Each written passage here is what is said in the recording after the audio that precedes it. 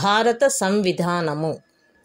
ప్రస్తావన: భారతదేశ ప్రజలమగు మేము భారతదేశమును సార్వభౌమ్య, సామ్యవాద, లౌకిక, ప్రజాస్వామ్య, గణతంత్ర రాజ్యముగా నెలకొల్పుటకు మరియు అందలి పౌరులెల్లరకు సామాజిక, ఆర్థిక, రాజకీయ న్యాయమును, భావము, భావ ప్రకటన, విశ్వాసము, ధర్మము, ఆరాధన వీటి స్వాతంత్ర్యమును, అంతస్తులోను అవకాశములోను సమానత్వమును చేకూర్చుటకు మరియు వారందరిలో వ్యక్తి గౌరవమును, జాత్యైక్యతను, అఖండతను తప్పగా వనగూర్చు సౌభ్రాతృత్వమును పెంపొందించుటకు సత్యనిష్టాపూర్వకముగా తీర్మానించుకొని ఈ 1949వ సంవత్సరము నవంబర్ 26వ దినమున మా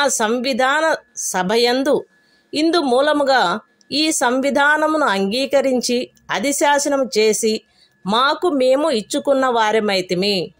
The Constitution of India. Preamble.